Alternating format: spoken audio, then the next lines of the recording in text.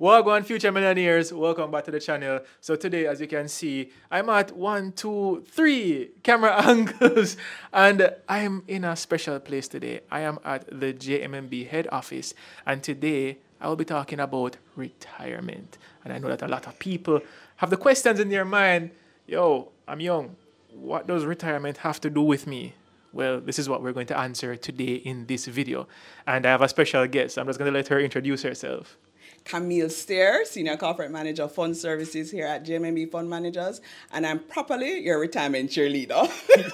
I love the vibes. I love the vibes. So, let me just start off. Quick question. Yes. I'm going to be 30 in June. Yes. And retirement is something that is not in my train of thought right now. The only thing I focus on right now is to make the millions. But I'm coming to the realization that if nothing works out for me right now in life, what do I have to fall back on? I want to ask, what is the real importance of retirement, especially for somebody in my age group or even younger? Should it be something that we should focus on?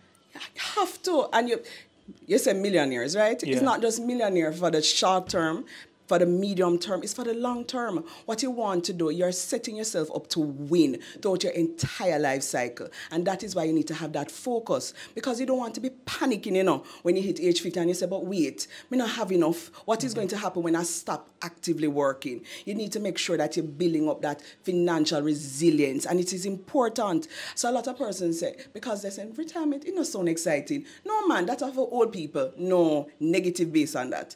What needs to happen is that you need to say, this is what I need to assess as it relates to my streams of income that I'm going to be getting when I stop actively working. And what are those streams of income?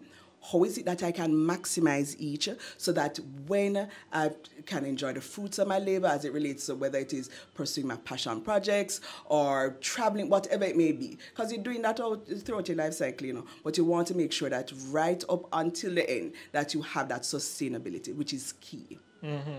So you mentioned now that retirement, very important, and we should be able to enjoy our lives not only now, but in the future. But how can somebody start building up that retirement fund? I don't know how to do it. Like my workplace don't do it, and everybody is saying to drop pension or invest some money, but I just don't know where to start. So the first place that you need to start is in terms of you're going to do an assessment. And we have what we call the ABC framework as it relates to retirement planning. And that ABC framework is not only for long term, but is for any financial goal that you have. So you're going to be doing an assessment. And you're going to be saying, okay, what is it? Yes, I have these particular financial goals. But again, it comes back to what is my retirement? What is my long-term savings plan? When I finish or stop working, so you're employed at a particular entity, they might have a retirement age of 60, 65. When I stop working at age 60 or 65 with this organization, what is it that is going to replace that income? So that is going to be a benchmark in terms of replacement.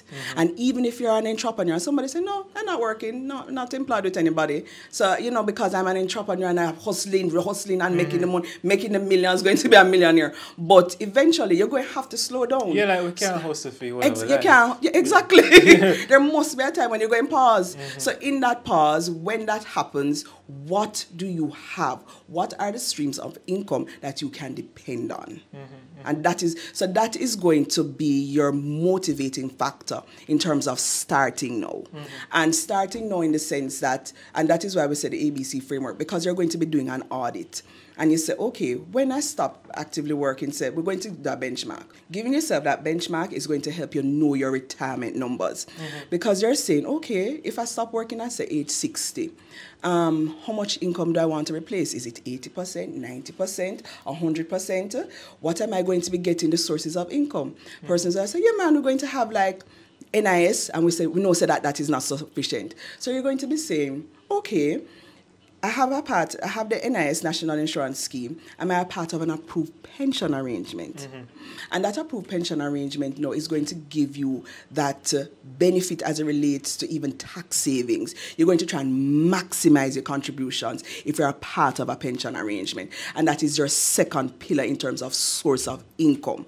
And you're going to be looking on the third pillar, whether it is you're going to be investing in bonds, equities, getting that additional sources of income. So what you're doing, as it relates to your long-term financial goals, retirement planning specifically, you're doing an audit of all of the sources of income and making sure that you're contributing and maximizing each. Nice. So audit myself. So that's in a way of finding my baseline, like how much cash do I need for, let's say, a month-to-month basis. Exactly. To cover, let's say, if I still have a mortgage that time, hopefully not. Fingers crossed. So if I still have a mortgage, then JPS bill, water, grocery, hopefully all the kids are finished with school and everything. Hopefully. So everything else is just what is my baseline to survive each month. You want to not only survive, but thrive. And the importance in terms of thriving is that you have to start thinking about it now. It cannot be when you hit age 50 and you say, so, what I have in place? That time you have 10 years, 15 years that you would not have maximized or looked on anything. It's not going to carry you to that place. Okay, so I get that. But wouldn't focusing on retirement right now hinder my other financial goals? Let's say I have a goal right now. I want to save 6 months of my day-to-day living expenses, because I did that calculation. I know my expenses for the month. I want to save up 6 months of that just in case I decide to go full-time with this business. Why not? or worst case scenario, my bosses are like, boy, Demetress, pull your weight. It not work out. It not work out. I feel let you go. And also, I'm an avid investor. So I love to save in dividend stocks. I want cash flow. That's my investment strategy. That is one of the ways that in terms of building out your retirement portfolio. I'm on the right track. Yes. So what you want to do, you're on the right track, and it is the consistency of that. Because that is a part of the ABC framework, the consistency, because one of the things you said, you have other goals. Exactly. And we know that. But it is better you put $500 towards what the long-term goal as it relates to retirement planning more than you put $0. Because what you want to do is have the consistency from early out, from your start.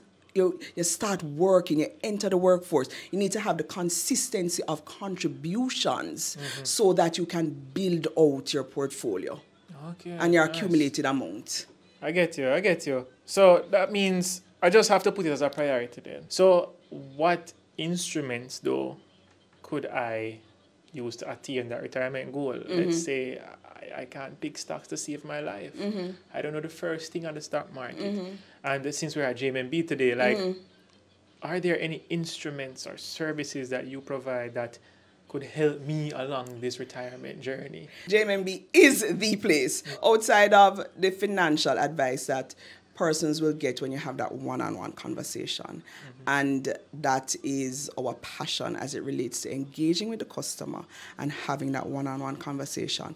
And that is going to let me say, okay, fine, based on your age, based on your risk appetite, whether you're conservative, moderate, or aggressive, I can tell you this is maybe in terms of your stock portfolio, how we can build out your stock portfolio, whether it is bond portfolio, and we said this is what we're going to put in the basket, so to speak, in terms of build out of your entire retirement portfolio. But what JMMB has to offer is in the second pillar, which is an approved retirement scheme, which is JMMB Retirement Solutions. It is for persons who are not a part of a pension arrangement, and they can walk through the doors of JMMB and say, look here now, I'm not a part of an approved pension arrangement, and I want to start planning. I want to have that source of income, that additional source of income. So they will become members of the JMMB Retirement Solutions fund that we have, and they will start making contributions. And then what I would say to them is that they need to maximize that. So you can get up to 20%, the law allows, as it relates to maximizing contributions. And who don't want to save tax? All right, so when we just start work, when I just started to work, no rent.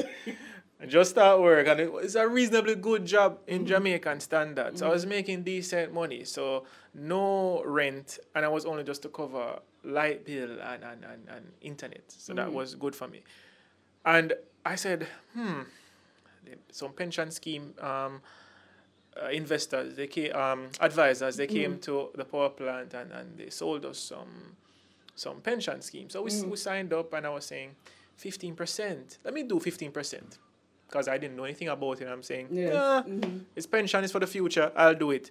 But then I see the paycheck, I see 15% of the salary come out. I'm like, that's a lot of money. I could use the money in something else, but I came to the realization now that I could actually save on taxes by putting more upfront into the pension. So I dropped it from 15 to 5, but no, the other day I did the salary deduction form, and I brought it up to 20. Max it out. Because you have seen the light and you're heading to... Yes, man, I've seen the light because I'm saving. Some people might not see it as a upfront month-to-month saving, but in the long run it is, because, as you said, that money gives me some tax benefits. So yes, you get the tax. Explain more of that tax benefit. So what happens is that the contribution is taken up before tax is applied. And because of that, in effect, you're less in terms of the tax rate. When that is applied, you're paying over less to the government of Jamaica. And if you get, that is a big win. No, it's not like a normal win. That is a big win, the tax savings. So if you're getting, and remember, whatever investment that you're doing, you're doing it after tax dollars, so your money has to work harder for you, So that is why sometimes some persons, when they're panicked, when I say panic, when they reach like probably 50 and they say, no, man, but I don't have anything. They're hunting down returns. And you don't want to have that panic type of mindset when you're trying to, go in or even think about your future. You want to be able to make more informed decisions. You don't want to be panicked in terms of hunting down returns, because that is going to possibly put you behind as it relates to even some of the investments that you're exploring. Start from early so that you would have explored, one, what are your sources that you're going to be getting?